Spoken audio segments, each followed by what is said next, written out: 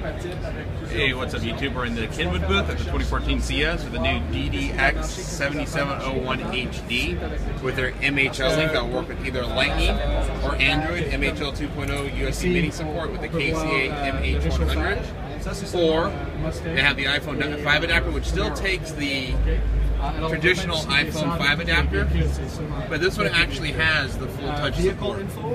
So see, instead of touching down on the screen, you're actually touching right on the unit, and it's working a little bit better on the Waze navigation app. So that's using an MHL support. It looks like a Samsung Galaxy 4 smartphone.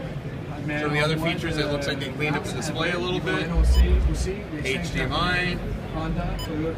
So this is KENWOOD's new interface for the radio. They now equip the direct app support for iHeart radio, Pandora, bass treble, basic design. But like I said, you are going to need for the iPhone 5 a KCA HD100, a KCA IP301, so they have their own USB to Lightning cable, and an output USB Lightning adapter.